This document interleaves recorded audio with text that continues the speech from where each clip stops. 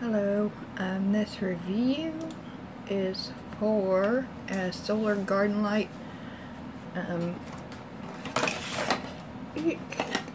This is the main part of it. It is made out of ABS plastic. The solar panels are up here. There's a on-off switch in case you need it to be off. That's on. It's not charged fully though. And then you can put a battery in as well if you would rather do that.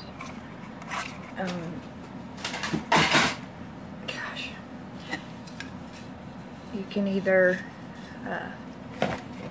have it as a wall mount, so the wall would be here, and quickly you got that. There's two of them.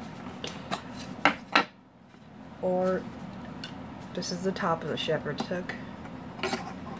Or you can hang it. And then there's also the pole that goes in the ground stake.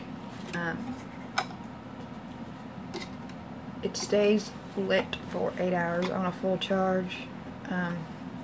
They are the LED lights.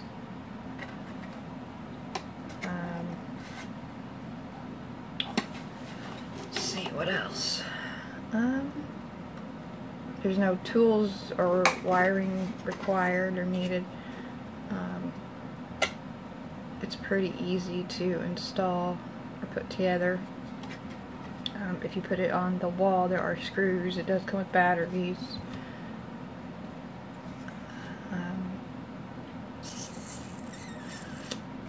So it's pretty bright. It's not extremely bright, but I didn't want it extremely bright.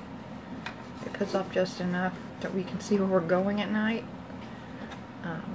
So it is by, I'm gonna spell it, OHUHU.